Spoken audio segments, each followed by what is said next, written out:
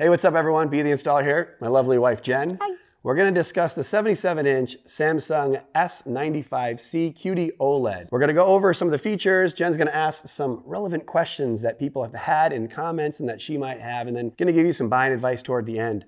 So let's get right into it. Sound good? It sounds good. I'm gonna channel my inner Barbara Walters. All right. So this is the first 77-inch QD OLED to market. Sony's gonna have their A95L, which will be similar. It is a QD OLED TV as well, but they'll have two different models, but the Samsung one has come out first. So I'm new to this. I help unbox them, but tell me, what is a QD OLED? Okay, QD OLED is quantum dot OLED, which is a little different from traditional OLED. Traditional OLED went from all three colors to white to all three colors, and then it would also add a white subpixel. So it's kind of weird in that a lot of energy was wasted with traditional OLED, where with this just has all blue light, and then it changes from green or red through a quantum dot layer that kind of changes the light. So it's like with this, the bright blue light changing to the other two colors just creates a very bright and beautiful image. Still pixel level control, still in my opinion better than like backlit TVs that have blooming, but that's kind of the difference. Okay, I kind of understand that, Yeah, but you know, Samsung Display took a lot of time and effort to show us over the last couple of years the difference between QD OLED and OLED. So I got to see behind the scenes, and I'm not very technical myself, but it did help, you know, so we got a lot of that information out of the way. So what I'm getting is there's a rainbow, and then Ant-Man comes into play, and then he changes the colors. Maybe not all that, but it's pretty impressive. I like QD OLED, fantastic. Okay, so second gen, what's the difference this year from last year? Okay, well, first of all, the 77-inch version is probably the main difference. Most people were excited for the regular first generation QD OLED. 65, 55-inch, awesome, but you know, bigger and better like we do on this channel. All right, Caesar's getting a little nervous, so we had to bring him up too. So 77-inch version, probably the main difference. But in addition, it's brighter this year. So it's going to be brighter. The blue is going to be more efficient. And they showed us this at CES. Blue brighter, then it's brighter different colors, right? So if you're starting with a brighter back layer, then it's going to be brighter in general. It's going to be more efficient as well. So you're going to be able to get brighter with less energy usage, which is good for like the EU and some, different standards that they're coming out with in order to be eco-friendly. And then lastly is the durability. It's supposed to be twice as durable as last year. I don't know how that equates, but some people had issues with, the panel's strength, or, it maybe means burn-in in the future, and we have some other things to talk about that. So, brighter, bigger, more durable, eco-friendly, a lot of benefits. Yeah, so if you're gonna spend the money on a new TV, I mean, more efficient sounds better. Brighter, more efficient, more durable. Definitely. Like cool. Maybe this question's for you. How did you like the package on that 77-inch TV? Yeah, I mean, it was a pretty well-packaged TV. I liked it because it was pretty eco-friendly. There wasn't a whole lot of printing or anything like that, extra pieces on the box,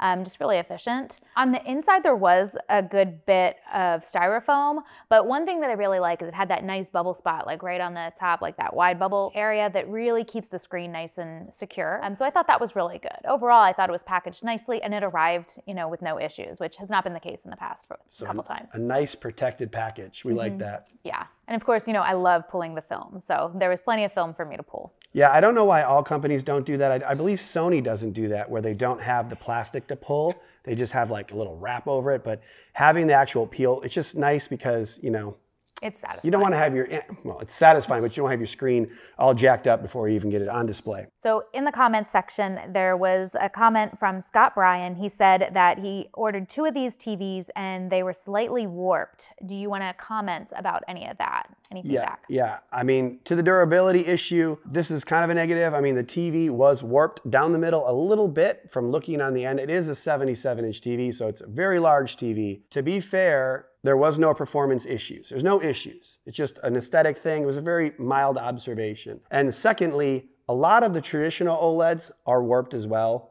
and they're even thinner. And the A90J from Sony had a lot of bubble in the actual front screen. So if you'd shine a light and kind of look at it at an angle, you'd see that curve in it. And there was no performance issues with those either. So, I think it's fine. It was just something that I observed when unboxing, and I don't think it's an issue. I'm not sure if Scott had an issue that I think he took them back, but I don't think it's something you would take a TV back for if it's just slightly curved, unless you're putting it tight against the wall and it's curving out on the sides. And you didn't buy a curved TV, so that may be an issue. So you said Sony's got their own QD OLED, but I thought I heard you say that Samsung has 2 coming out. Is that? That is correct. Oh. So the one that we have is the S95C. And currently they only have a 77-inch, but they're gonna have a 65 and a 55-inch. And this looks more like an 8K QLED TV from the past, where it's a little thicker all the way through, and it has the One Connect box. We know we like the One Connect box, right? So it makes it easier because all the attachments are, down in the cabinet, or you can connect it to the back or on the stand. And it has speakers on the back and just has a more premium look to it. So that's the top one. Then they're gonna have the S90C, which is going to be more like the last year's version of the S95B, and these numbers can be confusing, but it looks more like a regular OLED where it's a very thin screen, even thinner than this at top, but it's got more junk in the trunk down at the bottom because you got all the connections and the HDMIs all in the TV. So that would be good if you have like HDMIs and power outlets up on the wall. That one might be good, the S90C, but the S95C is good if you want to have it on the stand and all the other stuff down below, and you don't want to have to connect everything up to the TV, the HDMIs, because that's just a display and the brains are below or somewhere else. So 2 different versions, one with the brains separated and one with junk in the trunk. So you have to figure it out. And I believe that the Sony version is going to be like the traditional OLED where it'll be, all in one piece. There will be no separate box for the Sony. So are they both coming in the same sizes, or are they going to? Good question. I believe so. I believe the S90C is also going to have a 77-inch. It's been kind of confusing. We haven't got a ton of information on that yet, but at CES, they said both TVs, all 3 sizes, just difference in how they're built. But again, that could change. I could be wrong. So you guys will have to check. When they put them on sale, you'll see. Either they'll have it or they won't. Currently, just a 77-inch S95C, but you could be watching this and all of them could be out. So you have to check it out yourself. Okay. Well, so since the TV is new this year, is there anything new or different about the remote? What do you think? Oh yeah, the remote's a little different. It is a little bit smaller. It's a teeny little remote. I mean, I have been a fan of the Samsung remotes. We had that KS8000 back in like 2017 before we did YouTube. Loved it. Hefty remote, for a smaller Samsung remote. This one, the solar cell remote with the solar cell in the back and having the USB-C, awesome. Love all that. But it's gotten a bit small. It is like pretty small in your hands, very light. And we've lost it in the couch and lost it in the bed sheets. It's kind of like getting lost, So I think they've gone a little too far. They also don't have an input button on it any longer. And I know people have complained about that because now you're searching for how to get to the input to change it. And instead of, remember how they used to have the pop-up screen when you hit the home button on the older OS? I love that because you'd hit that pop-up button and it would bring up the inputs and all that. Now I have to hit a settings button, then find it, and I'm always hitting the home button on accident, and it's taking me out of YouTube TV back to home. So yeah, it's a little bit different. I'm kind of programmed for that older style operating system. I always love when they had the pop-ups, but overall, pretty happy with it. Pretty happy with the design of the TV in general. I really like it. Well, Brandon, tell me a little bit more about the operating system. Oh, yeah. So the operating system, in general, it's more or less the same as last year. I think it works better, though. It doesn't seem as slow. Last year, people complained that it was like very slow to move around. Even I did, I believe, in one of the unboxings, but much quicker this year. More or less the same. I love that it has the Samsung TV Plus channels. You can watch all the Gordon Ramsay yelling at people shows we want. Yeah, Baywatch. It used to be on. There's good stuff. And it has, the ambient mode, which is cool. Like behind us, you can get all the different things. It's not exactly the same as the Samsung frame, is it, Caesar? It's not exactly the same. Not exactly. But it's similar. I don't know if I would leave a QD OLED on all the time. Someone in the comments had asked me why that might be the case.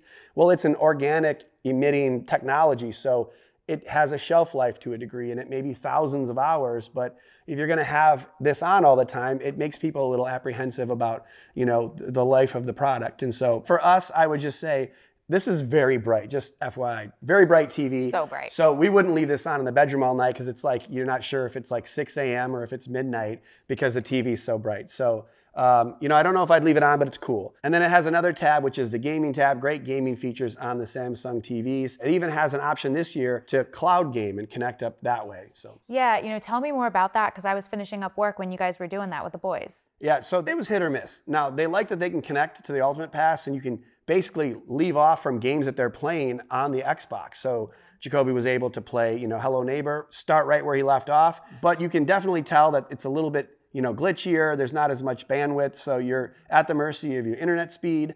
Jacoby didn't mind it. Aiden didn't like it as much. Playing the racing games felt like when you're trying to do tricks, it was just so glitchy that you couldn't even play it. I think Eric had said it looks like it's not very playable either. So it just depends on how fast your internet is. To be fair, when you're cloud gaming directly off of the actual devices, they said it's a similar experience to a degree. So speed of internet, all that kind of stuff. It gives you an option to say like how it was, and we said that it was a little bit slow, game speed and all that. So hopefully it'll improve over time. Okay, well, I like my PS5. So did you guys give that a try? How did you like the gaming on there? PS5 is awesome. If you're playing consoles or, PC gaming, it's amazing. Most of the Samsungs this year have 4 HDMI ports that can game at 120 frames per second, 4K. So that's kind of the big ticket item. They have some things like variable refresh rate, VRR, and instant game mode and all these things that are awesome, So for the most part, really fun gaming experience. To have the game bar with all the different metrics at the bottom so you can see what you're doing and at more settings that you can get into. But more or less, we were playing Rocket League, really fun game. Samsung QD-OLEDs, really bright, vibrant gaming, a lot of fun. So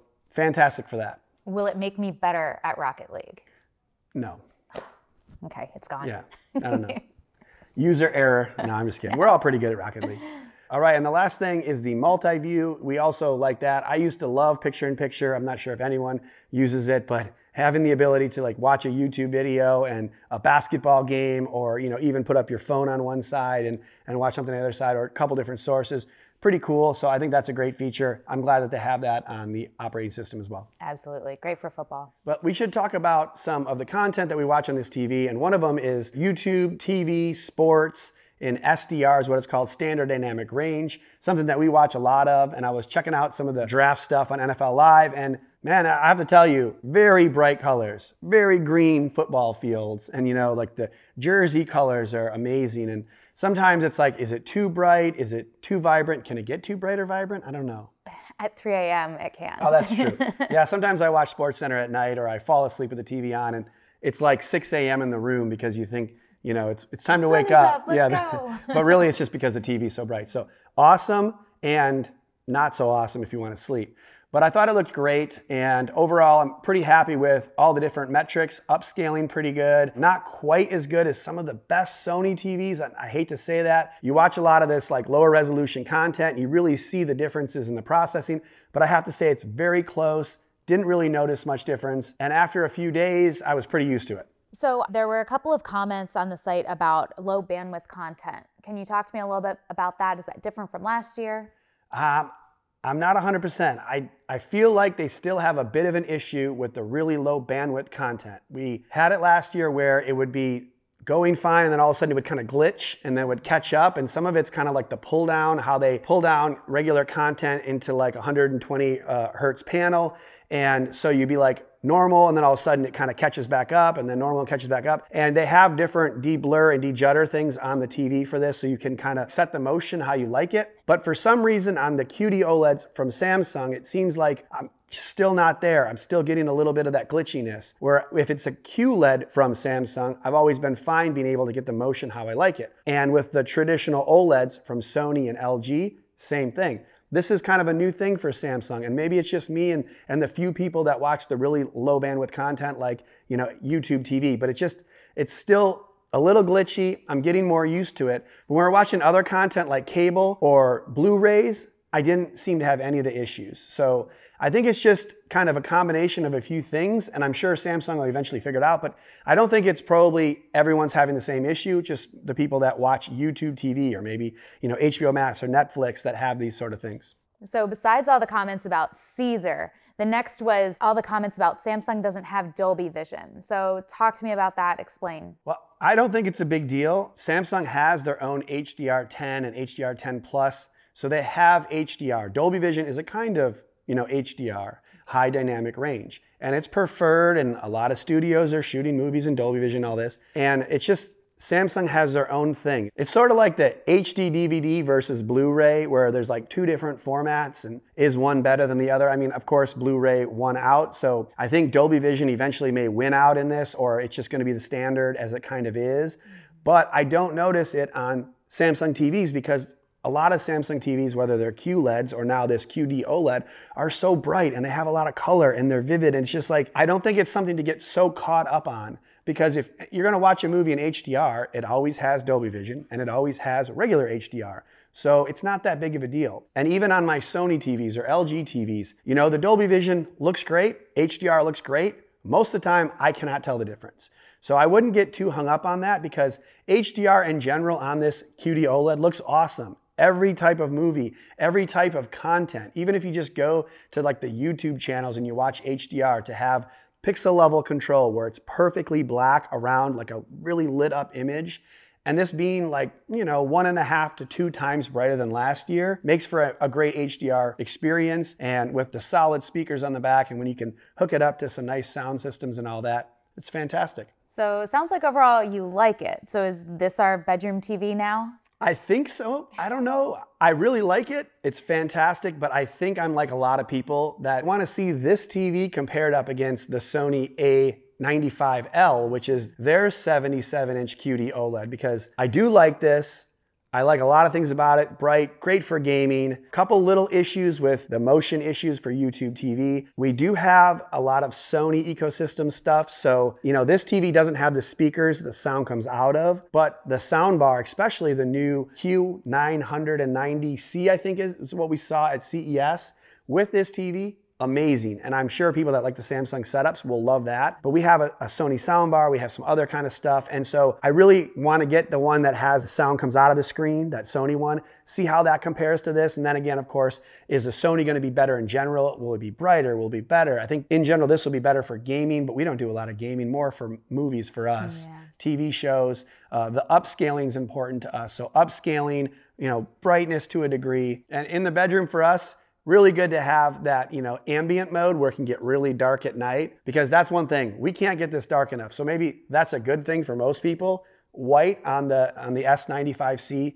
extremely bright, even when you're using the eco mode. So fantastic TV. At the price where it came out at $4,500, it's pretty expensive. Now, that's one good thing over the Sony is, you know, the price for the Samsung last year went down a lot more than the Sony did. So I think a lot of people will find that the Samsung QD OLEDs are going to be a better deal. Probably, you know, around Prime Day and toward Black Friday, you're going to get much better deals. And currently, kind of hard to justify for $4,500, but it's still a great TV. And the Sony's going to be at least $1,000 more, I would bet. And then you have some other things like the regular OLED TVs in the 83-inch or the 77-inch. And so, you know, lots of stuff to do. So you can actually go to our website and check out the TV quiz, where you can enter in some information, how far away you sit, if you're in a bright room or a dark room, and what kind of content you watch. And it'll pop out a couple different TVs that we would recommend for you. And you can actually click on the links right there and buy them. And by doing that, you support the channel. So definitely check out the website. The links are in the description below. Take the TV quiz and see what TV's right for you. Yeah, so what do you think? Do you agree with Brandon? Should we wait and get the comparison between the Sony? Do you want to go bigger? What are you thinking? Let us know in the comments below. And smash the like button and subscribe and all that. And we will see you on the next video. Bye.